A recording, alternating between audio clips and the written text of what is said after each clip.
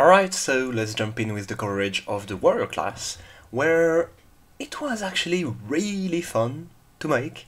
Like, you have a lot of different synergies in warrior between damage character, the rush mechanic, using your armor in a specific way.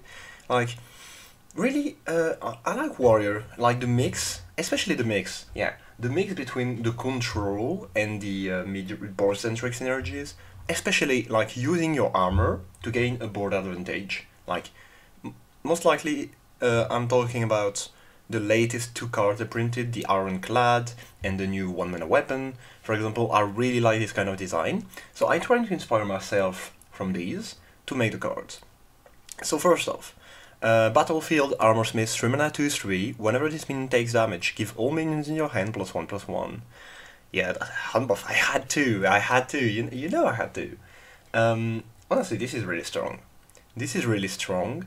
Does it fit in like the normal hand buff build? Maybe, maybe not. It depends really on the meta. Maybe if you face a board centric meta, a heavy board centric meta, this is really good on its own.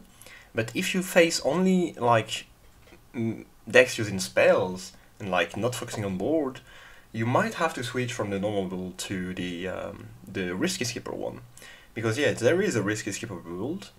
You have the Crabot K already, where this could fit in. Actually, this can fit in. And yeah. Honestly, like this is really good. I was thinking about making this a pirate, because honestly, like, if you look at it, it's a pirate. It's kind of a pirate. And I was like, would this be played in Pirate Warrior? Before the quest line, maybe. After the quest line, I'm not so sure. So maybe, yeah, I could have let the pirate tag in, sorry. But yeah. Alright, next up. Next up, what do we have? We have the Packrunner Whip. Yeah, the Packrunner's Whip. So, is it good in Warrior? First of all, you don't play that in Pirate Warrior. No, you just don't. You only want the Anchor to be your guaranteed draw from the first reward of the quest line, and from there you just noble. That's how the deck is built. Like, you are seeing Pirate Warrior list going really heavy on the one drop, sorry, to complete the quest as fast as possible. Maybe before turn 5. So by doing that, you don't want this kind of weapon. But this kind of weapon is interesting too, because if you have some 1-drop and your opponent play a 3 health minion, well, you can trade it and have a 1/1 rush afterward to go in on another minion, for example, or like to synergize with everything rush related that you can have in Warrior. Yeah, in a vacuum, this is pretty okay on its own. Not the most exciting weapon, maybe? Because like the power level is not as high as possible, but it's quite powerful nonetheless. And yeah, I think it's just neat. Honestly, on design, this is maybe one of my favorite. The Frontline Recruit, okay. 1 mana 1/2. After a friendly minion's attack, gain +1 attack. Romano, stop bringing snubbly 1/2s 1-drop. No, I love these. Okay, so I wanted a 1-drop that like would not be usable in Pirate Warrior, but would incentivize you to build another type of aggressive mid-rangey warrior, right? And because like even in Hand Buff Warrior today, when I build a deck, I remember that like you just cannot pass around the pirates because they are so strong in Warrior, and you don't have anything else. Like you have this 1/3 mech, right? This is pretty good, but that's it. Like you don't really have anything else that you could use as a 1-drop in Warrior, except Taunt Warrior, obviously. But then it's pirates. Like you have to use the pirates, and I don't know. I wanted to change this a bit. Like, do you play that in Pirate Warrior? No, I don't think so. Even if it's a really good card, like the quest line, like coerce you actually into playing a bunch of 1-drop pirates. So I don't think you have the place or the I don't think you have the place to put something like that in your deck. But anyway, if this goes in some kind of aggressive tokenish warrior that is not pirates, This is really good, maybe a bit too good. So yeah, wait and see, I guess. Rage. Okay, so Inner Power. 1 mana, dual class spell between Paladin and Warrior. Give a damage minion +2/+2. I think I really like all the dual class card in Scholomance, almost every one of them. And Shield of Honor, unfortunately, is not one of them. I think they missed the mark on Shield of Honor, the one that gave +3 attack and Divine Shield to a damage minion. I don't know, I feel like if you're in a board combat and you want to buff a minion to go and take a value trade on another one, if this is a damage minion that you care about, you would like it to have more health? I don't know, the Divine Shield didn't seem really interesting. Because if it's damage, this means that there were some like really lower static minion beforehand on the board. So this means that your opponent is most likely not gonna play like some super big statted one. Like, I don't know how to say that, but like if your minion gets damage and not just killed in one attack, this is most likely because your opponent is playing some kind of tokenish deck, right? And if your opponent is playing some kind of tokenish deck, Divine Shield doesn't do much, right? Divine Shield doesn't do much. So giving health instead seems more reasonable. And like 1 mana to give +2/+2 is really strong, but this is on a damage minion, so the condition is also pretty restrictive. I don't know, I really like the design like this. I think this is what Shield of Honor should have been, maybe. Or maybe I'm just completely wrong, and Shield of Honor is actually busted. Okay, another dual class card from Warrior and Paladin. The Remote Control Protector. 1 mana 1/2 mech with tradable, Taunt, and Battle Cry. If you control a damage minion, gain Divine Shield. What? That's a lot of words for only 1 drop. So first of all, it's a tradable card. Tradable cards, we know they're really good. So this is basically play the minion, get the stats and the effect, or draw a card for 1 mana, both. As a 1 mana 1/2 mech with Taunt, this is pretty bad. Like, you don't want to play that, just as a 1 mana 1/2 Taunt. But if you control the damage minion, like it comes to the rescue and protected by gaining Divine Shield, making it a better Righteous Protector. But you can't play this on 1. Except if you play like the 1 mana 2/4 that deals 3 damage to itself, and then you coin this, but let's not do that. It was, at the beginning I had it that if you control a damage character, but this is pretty... Like, if you have a friendly damage character, like, damaging the hero is so easy in Paladin and Warrior that, no, I didn't want to do that. Obviously, you don't play that in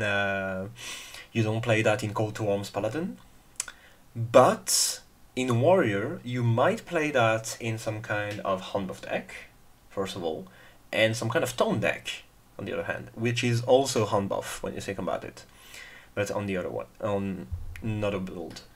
I don't know, I think this is pretty neat. Like, the tradable part makes its first base power level having an extra something. When you don't have a damage minion in it, obviously you want to go and find proactive minions. Yeah, I like it. The bad mechanics, so we talked about this one. In Hunter, we talked about how it was good, you could use the Death Rattle. What about Warrior? Well, Warrior, you have actually pretty good mechs. Like, you have a lot of mechs, too. Like, we just don't use them. And what about, like, hand buff mech Warrior? Huh? Maybe not, because, like, you need Town Crier, you would use the Srimanagai I printed earlier. But in Warrior, just in normal hand buff build, I will 100% play this. Because, like, the deck really lacks 2 drops that have a proactive effect. Okay, this is most likely, like, slow as an effect, but then it's really valuable. And, like, tutoring minions, especially mechs, means that you could play some really specific mechs that get really good when hand buffed. Like, this was the idea. Like, you could play Zeliax, you could play the 1/1/3, or any other mechs that you want, and that would get, like, exponentially better the more +1/+1 you get to them. Ration, so we talked about this also in Hunter, but how about in Warrior? So in Warrior, we know we have this synergy with Dragon, right? We have Watley and we have the Ringmaster Baton, most importantly. And the Baton, honestly, This is really this is really weird to say bâton in French and then follow up with English. But yeah, the bâton is really really good. Like with this card and with the previous dragon, we are going to talk about it in Warrior, like the one tutoring dragons. If you play these three together, like you most likely you're gonna draw this one early on, and you're gonna buff it early on. So on turn 6, it's gonna have like either four or even 5 attacks sometimes. And remember, conditioning on turn 5 give +2/+2. So this comes the turn after. It's like to get back the tempo you lost by applying a 2 spell that didn't do anything immediately. Yeah, in Warrior I think it's better than in Hunter, but yeah, nonetheless, look at this art. Oh my god, dude! Like the person that did it, did the art, congrats. The Primordial Krog, yeah, Krog. 4 mana, 3/4 beast. Yeah, why not? Battlecry, invoke Galakron. Okay. After your hero attacks an enemy, this attacks it too. Ooh. Okay, so this is like the Illidari Inquisitor effect from DH. I wanted to use the effect somewhere else. And to be fair, I just like I didn't have any idea of what to do for the invoke card in Galakron. I wanted a minion, that's for sure, because like Warrior is the only one not having a minion to invoke on class cards. Because the invoke effect is really good, like getting extra attack, that's not anything. And by doing this, if you go face, that's a 4 mana 3/4 with a fireball attached. I know this might seem a bit scary without condition. I mean, no. What am I saying? You have a condition. You're running a 7-drop in your deck. So that's a big liability. So I think like the power level could be high. I had it as a 2/3. Maybe finally like the sweet spot is 2/4, but 2/4 like it's underwhelming, you know. 3/4, packing some power. Kergug the Stomper, 2 mana 1/4 rush. Your rush minion have charge. Yes, I love it. Yeah, I wanted to have this kind of design for Warrior as a legendary. I was hesitating on putting it in on an epic, but legendary is better for this kind of stuff. So like it's like a Tundra Rhino, but for rush minions, and it's way cheaper. So like I was thinking like maybe you put it as a 3 mana 2/5, right? To not like be really like this is pushing the stuff really hard. And also, I was thinking like maybe the first minion with rush you play each turn. The first rush minion you play each turn has charge. But then again, like if you play rush minions in a deck and you face someone not choosing anything on the board, well, your rush minion feels really bad. So to change that and give them more utility, you give them charge. SM Orc, good way. Last Ditch Ever, spell for Paladin and Warrior. So one thing I'm really bad at is designing control spell and most importantly board clear. Like I'm really bad at that and you're gonna see it. So 2 mana deals 3 damage to all minions. Your hero takes double damage until your next turn. So basically you go all in, right? You deal 3 damage to all minions for 2 mana. But then again, if your opponent has any minion left or burst, you're gonna take some serious damage. I think that's pretty good in Warrior both and in Paladin. I really like it. The legendary Tadros, the Shield of Teldrassil. 3 mana 2/3 with Taunt, Battlecry, give all minions in your hand Taunt. This is busted. I knew it while making the card, but this is omega busted. Am I feeling bad? Absolutely not. I love this card. I had it at only a Warrior Legendary, but like it felt really good with Paladin too. So I'm like, yeah, let's give Bodybuilder HS some more good cards, shall we? And yeah, giving minions Taunt is really something big, especially like on the big hand size. Like this is so insanely good against aggro. So insanely good that maybe you buff up the mana, right? You upped it up to 4. and you make it like a 2/4 or something like that. It might be too strong, but I love it. I love it so much. The Dubious Factory. 2 mana spell, spend all your armor, summon that many 2/2 bots with stones. And the bots are Bugbot.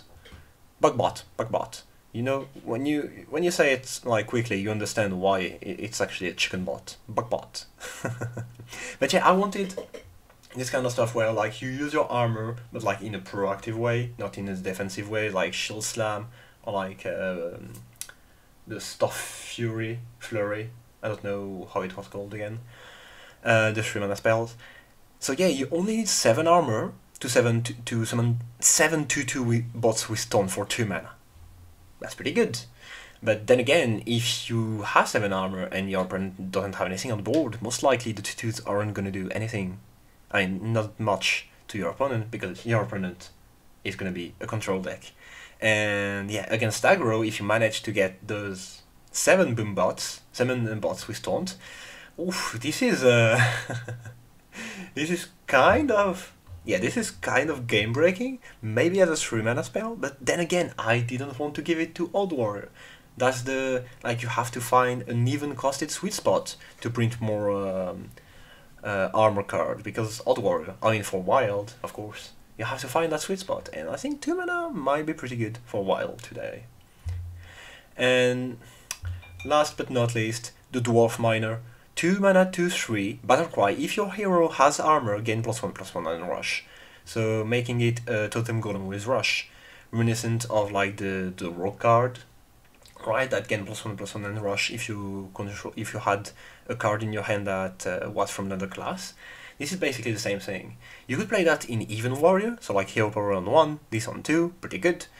And yeah, I wanted to give like some armor support to even cost decks, as I said, and I think this is pretty good. Like, Warrior really lacks the good rush minion on 2. Like, it really lacks this kind of minion since the Crop Rider nerf. Pray for my crop. Yeah, this is pretty good. I said it pretty good. Like, you guys might want to mute me for this, but yeah, it's still pretty good. Anyway, I think this is the last one for Warrior, so let's hop up onto Paladin. Oh no, we have this one. Oh, fail. Yeah, the Scouting Whelp. So to draw a dragon in Warrior, what good dragon do you have? You have Scion of Runes. Scion of Runes is so good. So good. And if you play in Galakrond Warrior, this means that most likely you're gonna damage your opponent in the face with like the Invoke or like your early game stuff. So drawing a dragon is not gonna be this hard. So maybe you can run more rush minion, because before you really wanted to tutor the Sign of Rune with your rush tutors. Now maybe you can run a bit more rush. I think this is it now. So on Paladin, we talked about Inner Power, the first dual class spell. I think this is also good in Paladin. Maybe you play that in Odd Paladin? No, maybe not in Odd. Okay, what am I saying? Honestly, like, this is gonna be hard to find a really good place for Paladin here, but this is a pretty good card. Do you play that in Hunt buff? Most likely not, because you would rather have the Hand of Adel. Where do you play that? That's a good question. Maybe you play that in Libram, right? Because you're gonna have a lot of buffed up minion, which mean a lot more health on the board, which mean it's most likely that you're gonna control a damage minion. But then again, in Libram you might have better stuff to do, so yeah, this is a wait and see card for Paladin. The Fierce Sergeant. So I wanted to push the Silver Hand Recruit synergy, but like not in Odd. Like, we've seen Odd Paladin since like the dawn of time, I feel. So let's do something else. So 2 mana 1/2, Battlecry and Death Rattle, summon a 1/1 Silver Hand Recruit. So I didn't want to go full on the Hunted Creeper and make it all Death Rattle. This is what I had at the beginning, like all Death Rattle, but I had it at a 2/2. Yeah, that was too good. 2/2, summon 2, 1/1 afterward. Too good. So the mix was Battlecry and Death Rattle.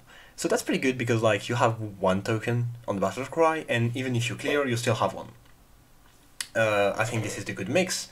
This is the kind of card you would like to have in any kind of Silver Hand Recruit deck, in even Paladin, yeah, I think you might want to have it. It is way worse than the full Death Rattle version with 2 attack. I know that because of Call to Arms. Maybe it was not that bad actually. Maybe power creeping Haunted Creeper is not a crime, and we could have done that. But yeah, I like the design, how it ended up. The Chrono Splitter, a 1 mana, 1/2 weapon for Paladin and Shaman. Battlecry, the next spell you cast on a minion this turn also targets minion next to it. Oof, that's pretty strong. Yeah, I like this card a lot. So Paladin and Shaman have this ability to cast a lot of spells on minions, right? You have Sentimo for Shaman, you have the whole Libram stuff for Paladin, and yeah, by making this, imagine. So okay, so you have some minions, you play this into Hand of Adol. You draw 3, and you give 3 of your minions +2/+1, and we hope +2/+2 when it rotates. This is, and you have a 1/2 weapon. This is insane. Honestly, it wouldn't be surprising if this was printed as a 2-drop instead of a 1 mana card, because this is fucking busted. The Intimidating Guard. 2 mana 1/3. After you cast a spell, set the attack of a random enemy minion to 1. Is this strong? Yeah. Did I print that because I was sick of facing giants? Yeah. Is it busted? Yeah. Should it been how is it called? A spell burst? No, because it would be way too bad as a spell burst. But then again, you can set the attack of the same minion multiple times in a row, so you need a lot of spell to do that. But in this kind of control-ish Paladin, maybe OTK Paladin, that want just to control the board a bit, like imagine facing like 2 giants, you do this, coin, another spell, and you have a 2 mana 1/3 against 1 attack minions. And what attacks minion in Paladins against Paladins that don't do anything, you can always equality bar of them afterwards, but this is just a game sometimes, and I think it does it very well. The Annoyer Maximus, 3 mana 3/3 mech with Divine Shield, already pretty good, huh? And after a friendly minions lose Divine Shield, gain +1/+1. Okay, what? This is really good. I wanted a powerhouse for the Divine Shield decks, right? This kind of Call to Arms Paladin that focuses solely on Divine Shield. I've seen some version of it, but like it lacks a good 3-drop that you could resummon from Rally, or just a good 3-drops, right? A good powerhouse on the early turn before the Call to Arms. And this is it, I think. Maybe as a 3/2 it would have been more balanced, but yeah, I wanted to print it as a 3/3 because it's in the name, it's annoying. Advent Class. 3 mana spell for both Paladin and Shaman. Draw a spell, then draw a minion of the same cost that learns the spell. So basically you draw a spell, then you draw a minion, the spell disappears, and when you play the minion, it's gonna cast a spell. Basically like the Agatha token, right? From Agatha the Witch, the legendary one, not the hero one, that creates a witch that learns 2 spells. Well, here you teach a spell to a minion. And what happens is that I really looked for any way to block this. I didn't find anything. This is like a controlled version of Prismatic Lens. And yeah, I don't find anything to break it, but you have some advantage where like you could have a good spell on a spot where the only minion you have can get its count discounted. For example, in a totem deck, you can have a 6 mana spell, like the legendary spell in Shaman, and the Things from Below, right? So you can instantly play the Thing from Below, or like for a lower cost, and have the big spell that costs 6 mana. Yeah, pretty good. Lightfin Arouse, okay. Don't tell me this is not a good name, alright? The Murloc names, I surpass myself. 2 mana 1/3 Murloc for both Paladin and Shaman. At the end of the turn, give a friendly Murloc Divine Shield. This is so good. So if you don't have any other Murloc, it's a 2-mana 1/3 with Divine Shield, which is already good. But then if you have another Murloc, you give it Divine Shield, or like you have a 50/50, and it goes on. And the thing is, like, even if you don't have any other Murloc, like it gains Divine Shield so that it's protected for when after you play other Murlocs, it stick on the board, right? That's pretty good. Giving Divine Shield to Murloc is something that is useful because Murloc decks really want to stick on the board, right? That's what they want. And by giving them Divine Shield, basically you make them like more durable. So yeah, it's not aggressively statted, but it's really good in what it does. So the Remote Control Protector, we talked about it. I think this is better in Paladin than Warrior, especially because if you think about the Mech Hunt buff deck in Paladin, this exists.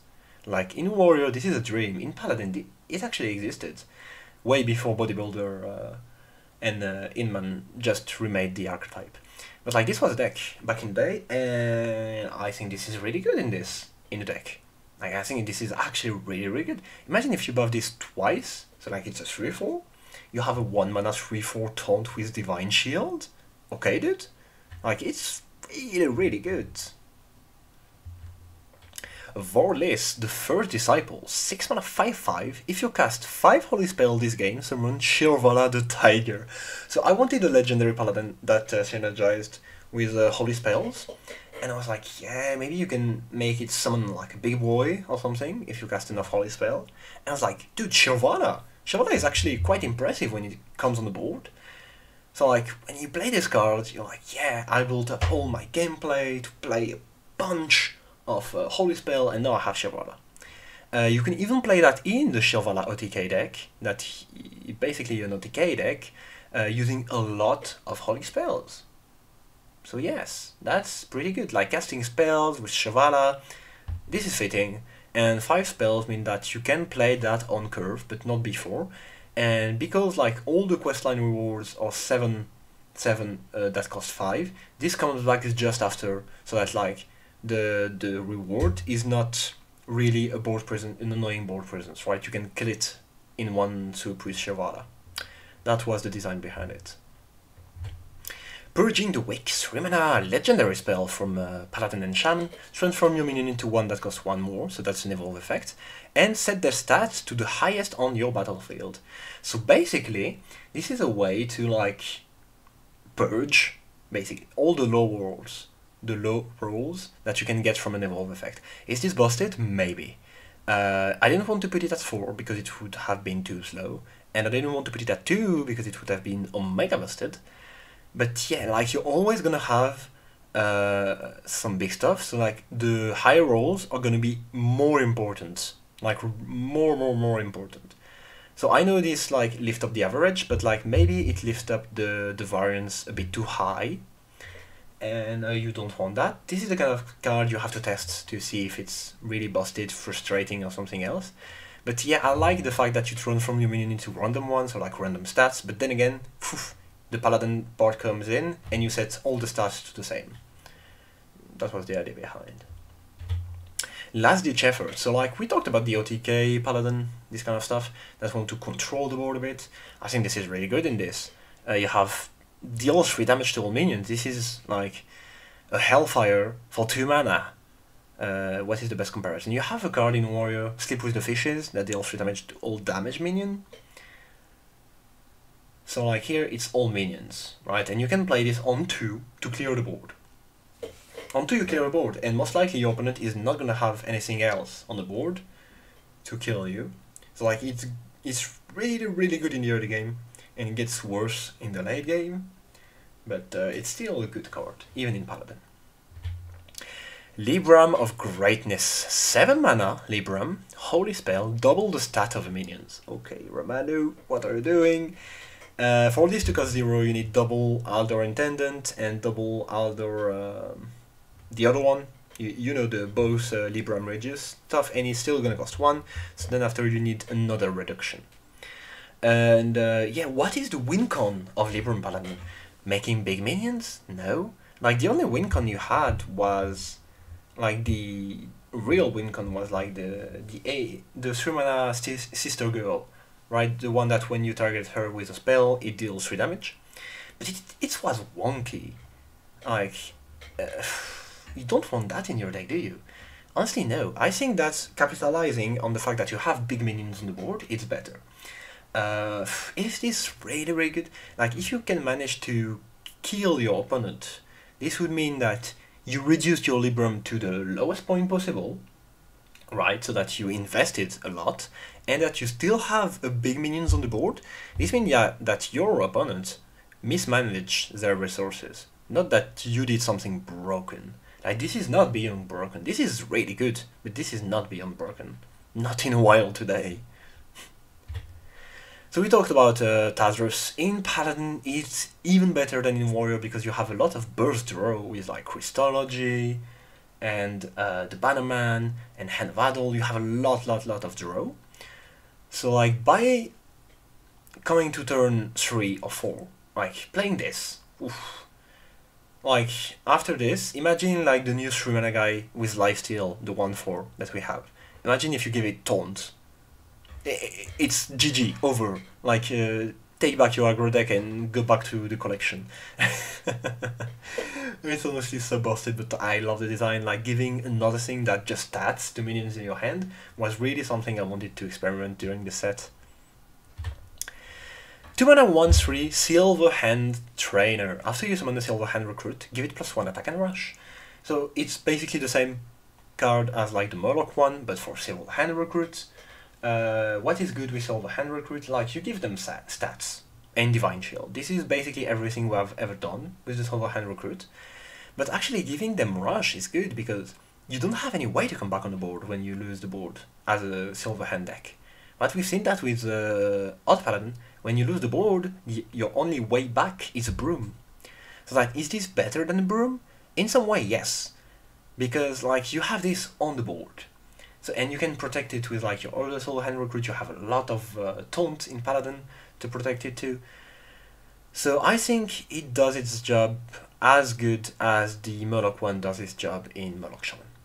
So let's hop onto Shaman. So Shaman was the class with the dual card with Paladin, and you're gonna see the other one, I'm not gonna tell you. And I wanted to push like good Shaman archetype that just weren't there quite yet. For example, Totem archetype. 1 mana, negate your spell, Totem Empowering. Choose a basic totem, summon it +1/+1. So I've done all the comparison on the PDF file, you can look at it, but TLDR, it's not busted at all. Honestly, for a token deck, I think this is really, really great. Like, to have the totem you want on one with +1/+1, but it's not busted at all. Like, basically it doesn't draw, so it's not busted. It doesn't kill you when you play it, so it's not busted. So yes, really great card, I think. Like, this is actually a neat design, maybe the first Shaman card I made. And actually, wait, because I think Shaman was the first class I made for this custom set, and this is maybe the first class I made at all. Let's hop on. The Chrono Splitter, yeah, we talked about that. So in Shaman we're gonna get more spells to target minions, but honestly we have seen that in the latest meta in Barons, Zentimo was played. Yes, it was in Galakrond Shaman, but actually, like, when you look at that in Galakrond Shaman, you want that. You want that instead of the other one called, like, you have the Wakagnol at the beginning, then you had the new weapon, the new 2 mana 2/2 from Stormwind, and I think this is even better to get.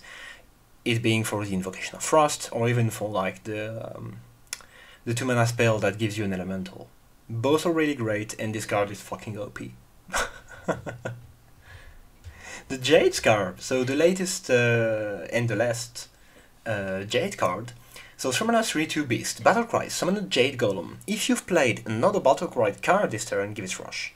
Basically, I looked at the previous Jade Shaman that we had, and the latest ones all uses like really small Battlecry minions, so like Tour Guide, Broom, Sludge Slurper, maybe Armor Vendor, to complete the quest, the Uldum quest, as fast as possible.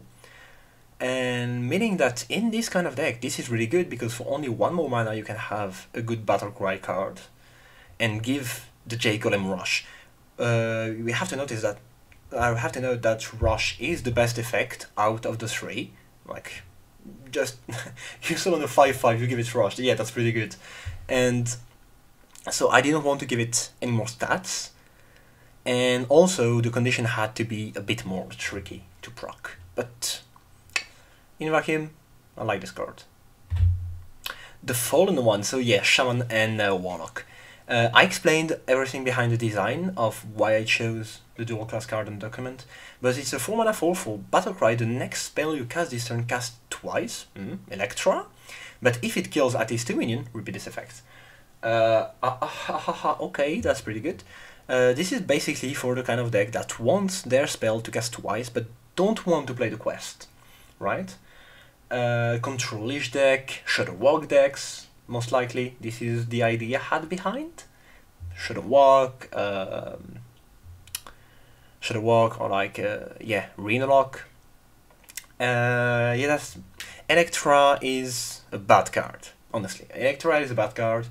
In today's Hearthstone, it's really, like, even when it was printed, like, people played it because we didn't have anything better to do. Like, it was clearly not the best card in the deck. So, like, by giving it an extra something, we can have something better. And I think this is a sweet spot. I think this is a really great and really sweet spot. Not the best one, but yeah, you know, it's a shaman falling into the darkness. So it's a fallen one. I'm good with names. Advanced class, so we talked about that for Paladin. In Shaman, I used the example of Sing From Below and stuff. So I looked at all the really heavy spells, so like 7 and more. And you don't have a lot of minions to go with it. So, but maybe you have this, like Eye of the Storm. So you have Eye of the Storm with the new, how is it called? The new Gnoll card, 10-mana Rush, that get its cost reduced. So I designed this before Stormwind.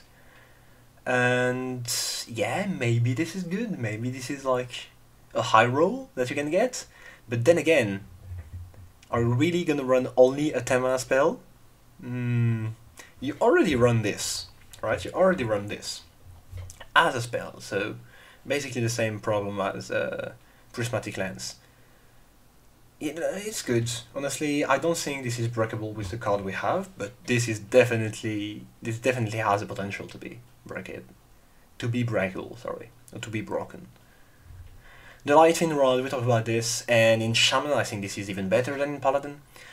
We've seen that Murloc Shaman is, it's quite here, it's almost here, like just need a little more push, a little less super fast deck in the meta, and this is one of the most consistent aggro deck, I would say, if it had a bit more draw consistency on the board, and this is consistency on the board, this is not draw, but this is good board control. Yeah, do you have the spot, though? Because the Murloc Shaman is stacked, like it's really stacked when you look at the deck list, you don't want to put anything out. So maybe this is not good enough, but I think it is. I think it is. Let me know in the comments if you think that this is enough for a Murloc Shaman, or maybe not at all. Paralysis, 1-mana shadow spell for Shaman and Warlock. Interesting. Overload 1, both player for 2 turns. Okay. So what does that mean? That means that you get overloaded. On the next turn. Your opponent is overloaded. On your next turn, you're overloaded. On their next turn, they're overloaded. On your next turn, you're not overloaded anymore. This is the idea. Basically, this is a card that, like against combo deck, lets you have the time to draw a specific card to counter the deck you're facing, and I think that's neat. Like, I didn't want to go full on Overload 2 for 1 turn boss player because like mana burns already feels really bad to face. But yeah, I went through all that, and I think that's actually a good design. Okay, speaking of not good designs, the Wind Clamourer, 2-mana 2/3, whenever you cast a spell, summon a 1/1 Nimbus Wind Fury, and the minion itself, like the Wind Clamourer, has Overload 1. Yeah, I love Coldcard Patroner, maybe a bit too much. But I wanted to see what happens when you summon tokens with Wind Fury, because this is very breakable. Like, you can abuse this in so many ways, so many different ways, by buffing the minions, because buffing the tokens mean that like you actually double buff them, and that's pretty good. But like, giving Wind Fury, how good is it? Maybe I'm overestimating how good it is. But like, we have seen that with Battleground Battlemaster, when you give Wind Fury to a lot of minions, it's good. So like, summoning a lot of minions with Wind Fury would be good too? I don't know. Maybe this is like the case of, yeah, you have to put it as 3 mana to be good, to be balanced. But yeah, I want to try something like that. You know, to go in another route of just spellcasting Ghostface. Like, you know, the Burst Shaman with Trog and all. You can do a Trog deck with this, but like, board control-ish. Not, me smork, me play spell to the face. Yeah, wait and see. Okay, so I know, Shaman players, your favorite totem got destroyed, absolutely murdered in cold blood. So I'm putting it back. 1 mana, 0/2 totem, Wicked Totem, with spell damage +1, and Corrupt, it summon a copy of itself on Battlecry, basically. That's a good card for totem decks because it goes wide. The spell damage isn't really that useful in totem decks, but it's quite good. And in burst deck, well, you're probably gonna play cards that cost more than 2, so like having +2 spell damage can be pretty good, especially on 2 different minions. Because on 1 minions, like, your opponent only have to clear 1 minion to get rid of both spell damage. Here you have to clear both minions, if this makes any sense. So yeah, I like it. It's neat, and the art was just too good. I could not... Like, after I've seen the art, I had to make a totem that corrupted itself. I had to. The Friar Elemental. 1 mana 1/1 Elemental, Battlecry. If you're overloaded, draw an Elemental. So, it had a very different effect back in the day, but then they printed Overdrafts, and I had basically a minion that had the same effect as Overdraft. Either you were overloaded, and it unlocked your mana crystal, or you drew a card. That was the first design, but then they printed Overdraft, so I had to redo it because it was way too close. And I think I like it like that. It's a 1 mana 1/1 that can draw an elemental under a certain condition.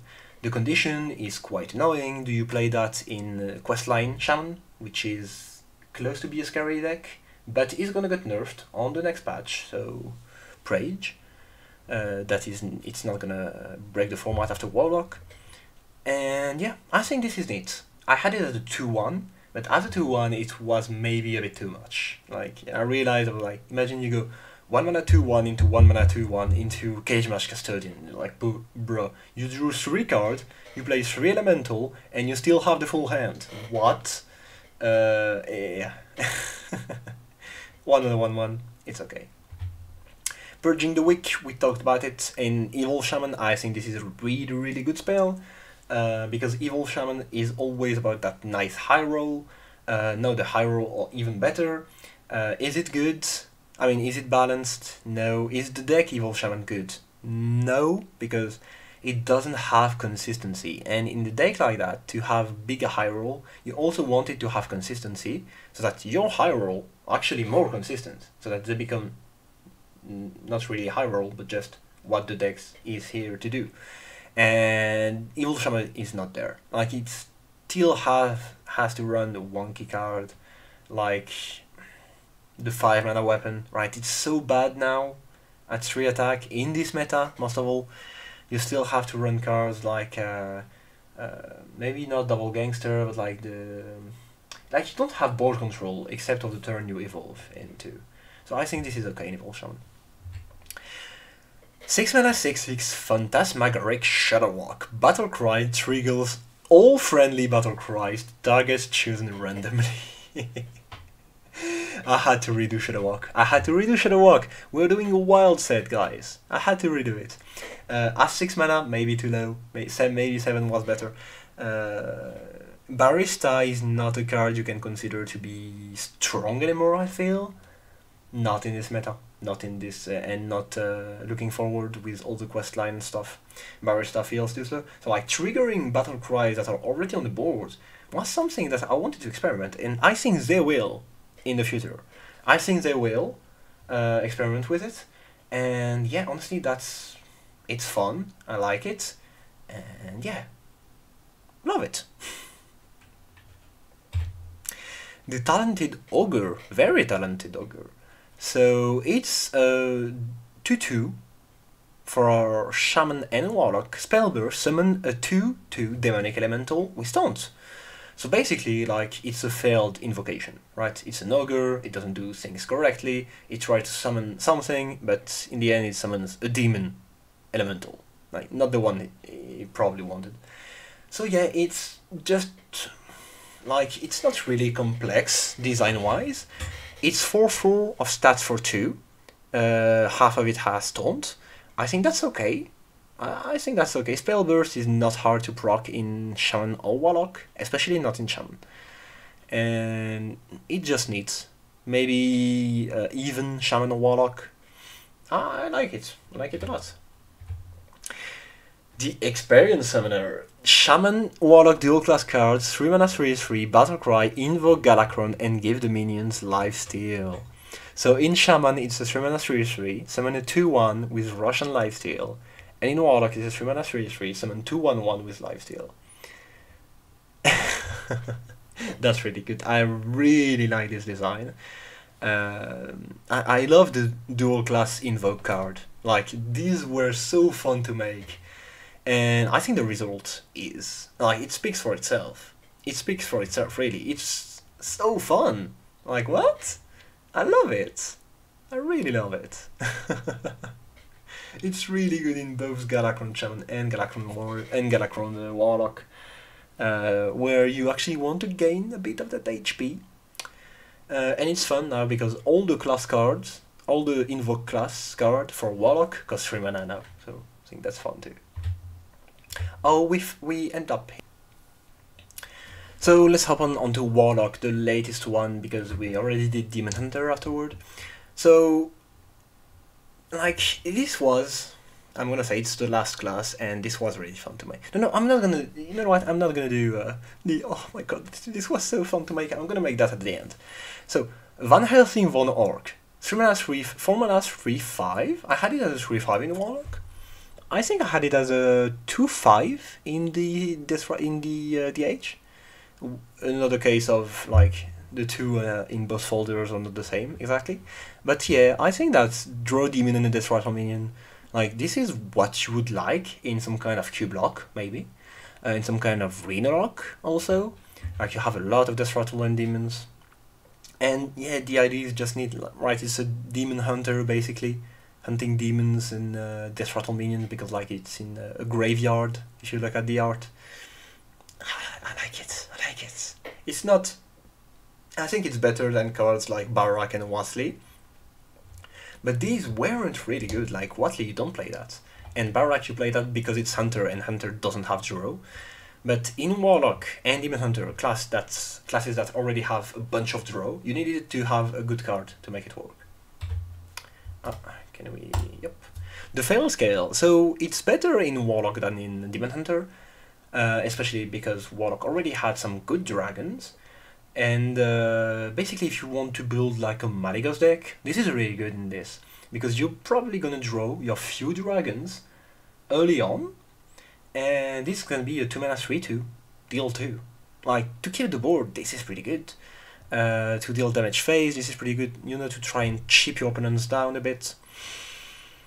Like, honestly, it's neat design, it's not busted, the art is amazing, like, it goes from purple on the left to green, that's perfect. And yeah, I just love it, I love dragons so much. Ooh, the Neferset Tolvir. 2 mana 3/2, Battlecry, destroy a flame minion, and resummon it with +1/+1. So we had this 3 mana card that had basically the same effect without the +1/+1 in Priest, and the card never saw play. Like, I really tried to make it work, it didn't. And in Warlock, I wanted to push like this minion sacrifice deck, you know? Like, you sacrifice minion to get your other minions more stuff, like, better and all. I think it's very, very fitting for the class. And I don't know, like, if you don't have any minion, it's a 2-mana 3/2. You don't get the buff immediately because you can't attack with this or make a trade with the buff. I think it's balanced. I think stat-wise it's really good, but it's balanced nevertheless. Oof, Snyx the Candlemaster. Okay. 5 mana 6/6 Taunt Lifesteal. Okay, what the fuck?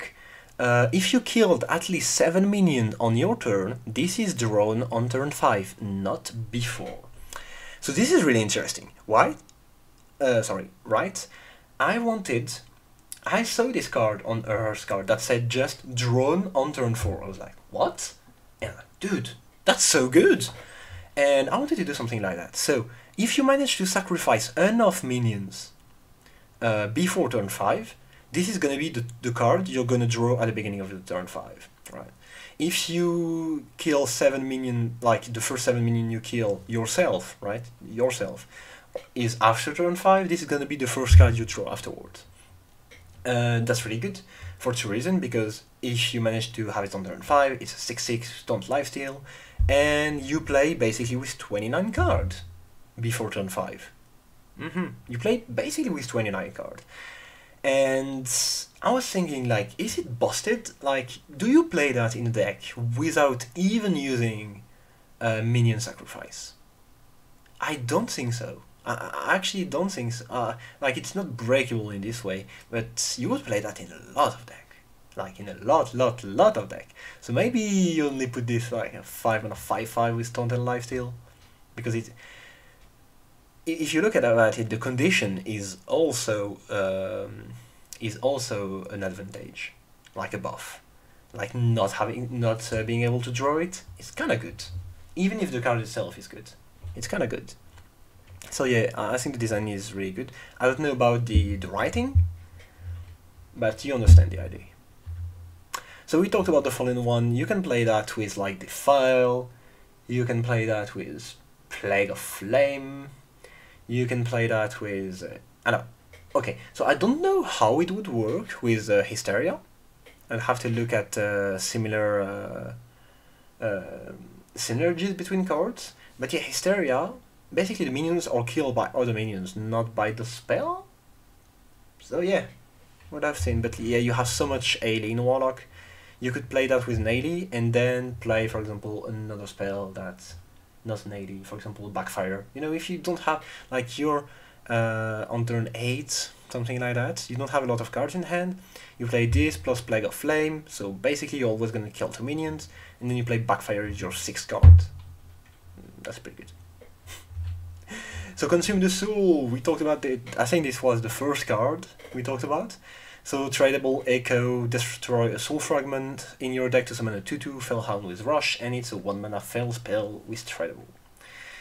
Yeah, in Warlocks, in Warlock, you actually want the heal more than in DH, but it's also,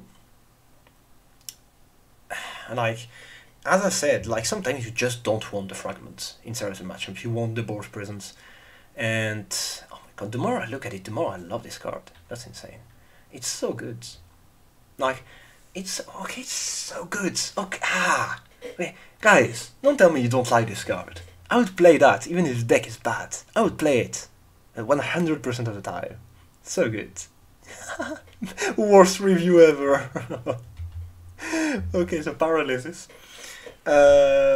I was thinking, like, if I put it in Warlock, I don't want it to be another low tip for, like, Darkler decks. So, like, overloading for 1 only is okay, I think. It's okay. Maybe that's still annoying. Maybe you run that in... maybe you still run that in Darkler because of, like, Talisman, meaning that you are gonna get an extra copy for 0, and it might be good with, like, if they play a Giant or something like that. It's a risky card to print for Warlock too. It's a risky, for Shaman it's okay, like, it's really okay for Shaman, but for Warlock it's quite risky.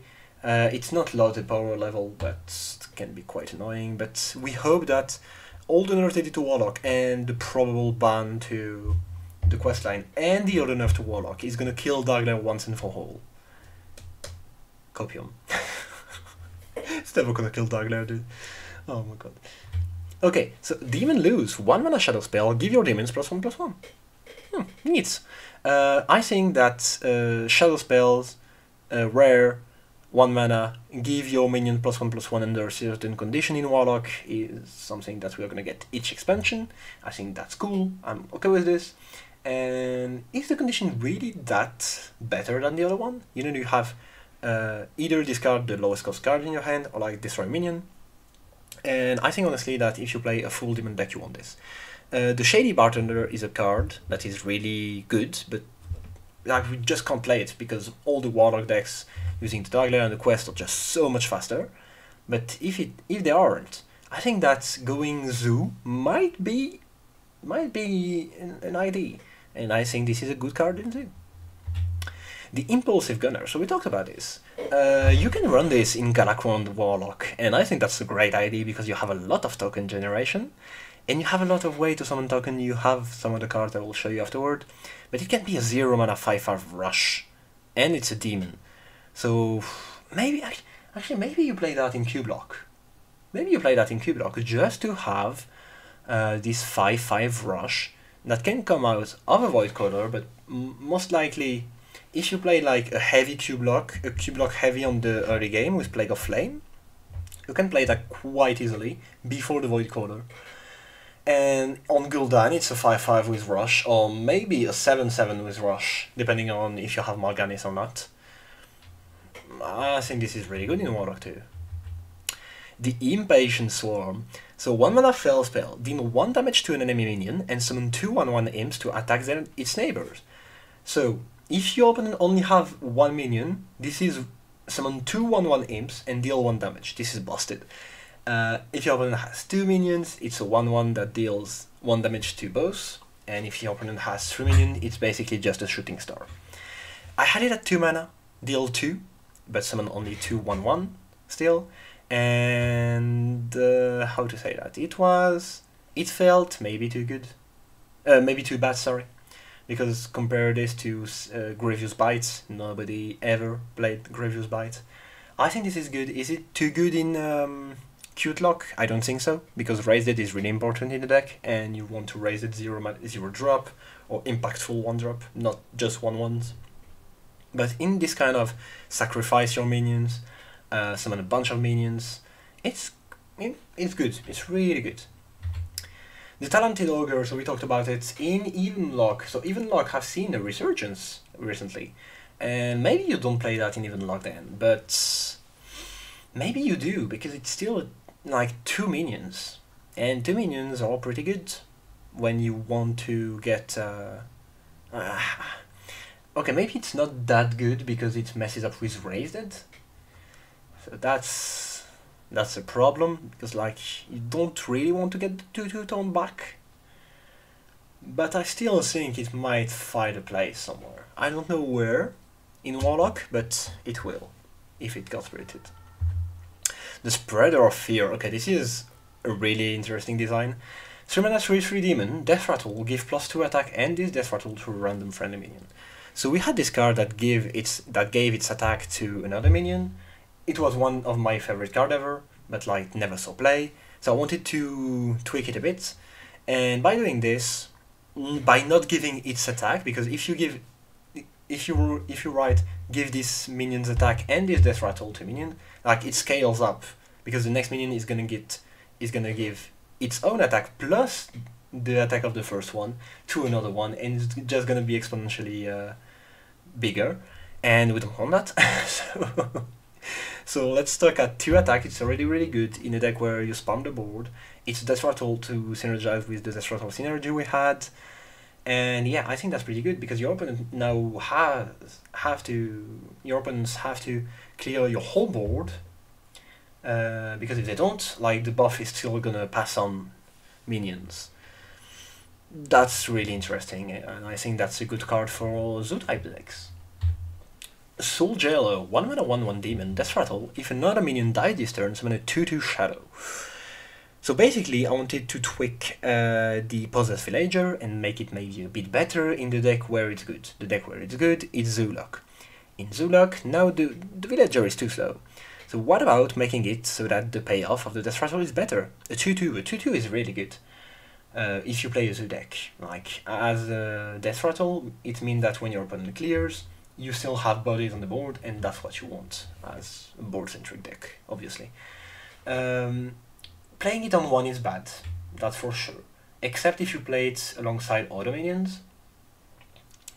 I don't know, maybe it's not that good, and I could have had it as a 1 mana 2-1, summon another 2-1. Maybe that was better. Like, to redistribute the power level a bit. Yeah, that was better, I think. Now that I think about it. But I must have my my way of doing that. Why I chose to not put it here. But yeah, anyway, it's neat cards.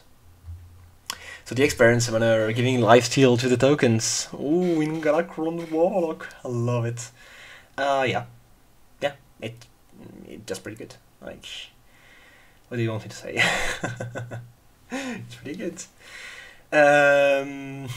Yeah, Galakron Warlock, in Galakron deck you need the highest possible concentration of invoke cards, so that you can have your Galakron on curve and your bonus cards, like if you invoke twice on curve too. And by playing this, if you have the coin, you can coin an invoke on 3 into another invoke to have the 4 mana 1 draw 3 cards on 4. And giving the minion lifesteal, like, it's not that bad. Like, it's not that busted, I mean. Right, it's just 1-1. If you buff them, then it's better, of course, but just 1-1s. So, do we have anything else? No. So I propose we hop on to the last part, which are the neutral cards. Let's go. So finally, the last part, the Metalfin Hunter. Sorry, the neutral. The neutrals. So I have less neutral than I wanted. But then again, I started my university year and I have to focus on it now. So I wanted to send everything I have. This is basically almost a full set. I think I have 120 cards or something like that. So basically a full set. And yeah, so let's open to the neutral. First off, 3 mana 2-2 Metalfin Hunter. It's a mech. What? Rush Magnetic. Death Rattle, summon a 2-1 Motorgill with Rush. Yeah, like the art is so good. You can't tell me the art isn't good. Like, the art is so good. It's basically 3 mana deal 4 damage if you just want to clear minions. And yeah, it can give Rush to another mech. Neat. We're gonna go fast on the neutral. The Second Hand Explorer, 1-1-1-1, Battle Cry, cast a side quest from your deck. So I know the side quests are gonna get even better with the larger the card pool is in Wild, but on the other hand, like, you might want to play something better than just side quest. And for all the side quests we had, none of them are really busted. We have the Paladin one, the Odd Paladin one, so this could go in Odd Paladin, but it only tutors 2 cards, right? That you can't even play alongside each other.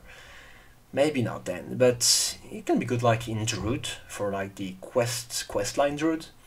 In Mage, we had the nice questline with the elementals and stuff. It can have its use. The Fate Twister Kobold, 2 mana 2-3, Battle Cry, your opponent can't draw more than 1 card next turn. So this is a card made by Martian Boo, if I'm not mistaken. Hello Martian, if you're looking at the video. And yeah, I wanted to put the card in because it's actually a good idea in Wild. Like, if you run a 2 mana 2-3 vanilla minion that doesn't do anything against aggro, the effect must be good as a deck card. And like this, it just stops your opponent 1 turn. Like, they can't pop off on their combo turn, for example, until the turn afterward, the turn after. So yeah, it's just like, wait 1 turn, please combo deck. Please let me leave 1 more turn so I have 1 chance to win the game. Yeah. 2 mana 2-3, the famous Cartographer. Battlecry shuffles 3 maps into your deck that discover a card from your deck when drawn. So I remember seeing this card on the custom Hearthstone page. I don't remember what page, and that's the problem because I couldn't find the original. I'm pretty sure it was a dual class Rogue and Hunter one, but I think a lot of decks would use that because discovering cards from the deck is pretty good. This is just better draw. Like, shuffle 2 basically 3 random cards into your deck are gonna become better draw. That's good. That's good. Toxic Augment Churnt, 1 mana 2/1, Battle Cry, deal 1 damage to a minion and give it poisonous. I'm pretty sure this was an ID that Team 5 just threw away because it was too good. I'm sure they thought about that. And yeah, giving poisonous to minion is busted. Like, it's beyond busted. Like, just for 1 mana and deal 1 damage to it, it's busted. I was thinking, like, if we still have a giant meta, this is really good. But it's so good in a lot of aggro decks, right? Like, will you play that in Pirate Warrior? Like, if Reno decks come back, will you play that in Pirate Warrior? Maybe not, maybe not. But like in odd decks, certainly in Odd Rogue you play that, right? Certainly you do, right? Maybe not actually. You need to have enough health on your minions, so you need to play mid-range maybe? I don't know. It's good. The Big Bad Bold. 4 mana 3/4 legendary. Battlecry, send an enemy flying for a turn. When it drops, it damages the minion below it. So basically you uppercut a minion into the sky for 1 turn, and at the beginning of the next turn it drops back, and depending if there is 1 or 2 minions on the spots where the minion you send flying was, like, it's gonna damage 1 or the 1 or the 2 minions, basically doing the betrayal effect. And that's good because, like, if you can't deal with a minion for a turn, you can send it flying in, and it comes back and deals with 2 other minions, and then you can deal with the first minion, because maybe you drew an answer, or maybe you needed more mana. 1 mana 1/3 Cobalt Twister. At the end of the turn, reduce the cost of all corrupt cards in your hand by 1. That's a 1 mana 1/3 with the Tori-san effect, what the fuck? No, because, like, most likely you only have 3 cards that can get corrupted in your hand, maximum. So it's a 1 mana 1/3 that discounts 3 cards. It's not busted, but it's fun for the kind of deck that just want to go full on greedy. You know, Wild is here for that too. Like, a full on greedy card in casual and stuff. This is the card for this kind of deck. 7 mana 4/6 Rush. Stampeding Hypo Beast, and so Rush, and also damages the minions next to whomever this attacks. So I had it as a 3/6 for the longest time, and I was like, dude, if you play a 7-drop, you can at least kill the minions you damage. So this is good in, like, big decks. I hate big decks, but yeah, maybe in this meta they could, like, okay, have fun, dude. Yeah, take this, you know, take the crumbs. I'm gonna leave you with the crumbs, and I'm gonna play the powerful decks, right? That's basically it. Imprisoned Undead, 2 mana 3/3, 2 mana 3/3, dormant for 2 turns. When it awakens, destroy a mana crystal for both player. That's basically the paralysis effect for the rest of the game on the minion. And I like it. I think that's a neat card that you could play in, I don't know, maybe you play that in Tax Paladin. Yeah, actually that was the idea, wasn't it? You played it in Tax Paladin with Call to Arms and stuff, so that your opponent has less mana every time, because every card is gonna mana tax your opponent, so that's fun. Because the deck is bad, so that's fun. And yeah, that's a neat tech card, and you're gonna see there is a lot of different tech cards here. 1 mana 1/3, Guard Mummy, spells cannot cost less than 1. Neat. I think this is one of the perfect cards. Like, just like a Nerble Weblord, this is the kind of card that is not gonna get played for 2 years, and when we're gonna have a spell heavy discount meta, full bullshit mage, poof poof, pew pew pew pew pew, yeah, you put that in your deck so that your opponent cannot just bullshit you out of the game. And the Umber Giant, 10 mana 8/8 elemental, cost 1 less for each elemental you've played this game. So I run the numbers. The earlier you can play this is turn 8, and for this you need, like, double Firefly plus another elemental I'll show you afterward. Is turn 8, is turn 4, sorry. But then you need, as I said, 4 cards, and you don't have anything else in hand. And this is gonna happen once out of every 1,100 times. That's okay. Because, like, elemental decks are all in putting on some stats on the board, so if they don't have a win condition, at least give them big stats. the Megazord mech, 3 mana 2/3 legendary, give all mechs in your hand magnetic. Yeah, that's like Tadrus, right? But for mechs and magnetic. That's pretty good. I don't know how it would work with mech that have a battle cry. Like, would you be able to use a battle cry when you magnetize the mech? Because we don't have something that uses both in the game. So I don't know how it would work, but I think this is neat. I just think this is neat. I just think that's neat. Insert the Marge meme. Yeah, not busted, but really good in mech deck. 1 mana 1/2, Bulgar Witch. Death rattle, add the card that killed it to your hand. It costs 1 less.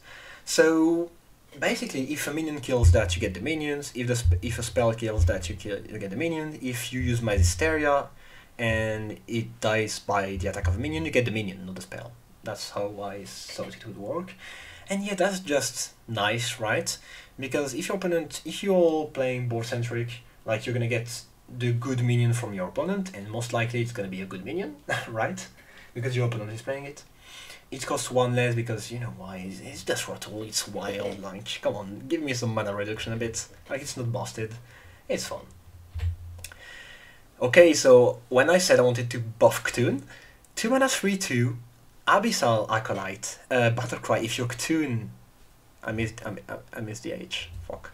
If your Ktun has at least 10 attack, reduce its cost by 2, wherever it is. So that's the payoff card for Ktun, right? I was brainstorming, I was like, how do you make Ktun works? And the only idea I had was like, well, you reduce its cost. And congrats, Romano, you broke the game.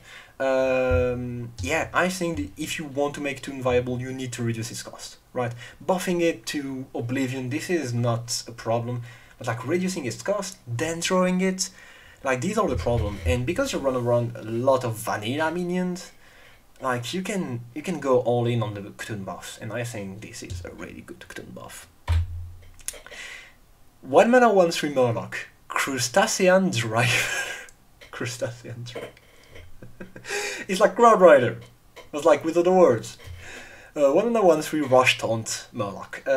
Yeah, it's basically a Void Walker with Rush. Is it busted? No. I had it at a 2 mana 1/4, but it felt really underwhelming compared to Crab Rider, the first iteration. I wanted to make something for the crab, my boy the crab. And yeah, the art is amazing. I think the name is amazing. I didn't miss any Murloc name. You can't tell me that I didn't miss a single one. It's all insane. And yeah, I think you could use that in Murloc decks. You could use that in Taunt. In Warrior you could use that a lot. In Paladin maybe you could use that a lot. In Shaman, Murloc Shaman, a lot of use for this card. Draconid Slayer, 2 mana 2/2 Dragon, Battlecry. If you've invoked twice, reduce the cost of Galakrond by 2, wherever it is. Yeah, basically the same one as for Ktun, but for Galakrond. And this is way more breakable because Galakrond already costs 7, not 10. But then again, like, if you run Galakrond in your deck, come on, dude. Like, in the meta we are going into, with all the questline and stuff, you can at least play that. You can at least have a 5 mana Galakrond, maybe 3 mana Galakrond, maybe 0 mana Galakrond if you manage to run both of these. But yeah, on turn 7 you can Bran, double of these, Galakrond for 0. Okay, maybe that's a bit much. So the Galakrond are gonna have double. Okay, maybe that's a bit much. But you know, it's Dragon, it goes well in Galakrond deck. I love the effect. I wanted to do it for Ktun and Galakrond. 2 mana 2/3 Foreign Merchant, Battlecry. Give all cards in your hand that didn't start in your deck tradable. And that, ladies and gentlemen, is the card you can put in every funny random deck full-on generation that you play in casual card, right? You play that. Because if you like generate a bad card, you don't want it, you want something else, well, you trade it away and you get another card. And the card still has tradable, because like giving tradable to a card, like, it's not gonna lose it. And that's the idea I had. I know buffs, when they go to the deck, you don't have them afterward, but like tradable, it should work, because like you use the tradable mechanic. Like, it's not, how to say that, it's not shuffle in the deck because of a card of the opponent, right? It's shuffled in deck because of the tradable effect. So it has to stack on. But yeah, it's a really good card, I think. I honestly think it's a really good card. Like, fun, usable in many decks, fun as competitive, it's good. 2 mana 2/3, Faceless Keyworden. After you summon a taunt minion, give it +2 health. Yep, +2 health. So, obviously it's the Parade Leader, but for taunt, and because you don't want to give attacks to taunt, you want to give them health. Maybe you play that in like the small taunt druid, maybe you don't. I just wanted to do the opposite way of the Parade Leader. I think it can find a way to be good. If not now, maybe after. Oh yeah, the Mortal Guild. This is the token for the first card we saw. So I just took the art from the bottom one. 2 mana 2/3 Dragon, Crystal Clear Drake, Taunt. So 2 mana 2/3 Taunt Dragon, already good. And Frenzy, gain +1 health and lifesteal.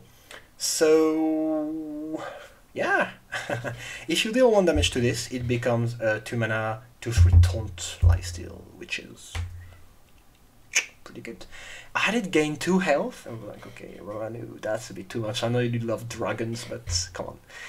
I think that's okay. That's a neat taunt, right? That's a really good taunt if you want to go in defensive dragon decks. Nothing else to say, it's pretty good.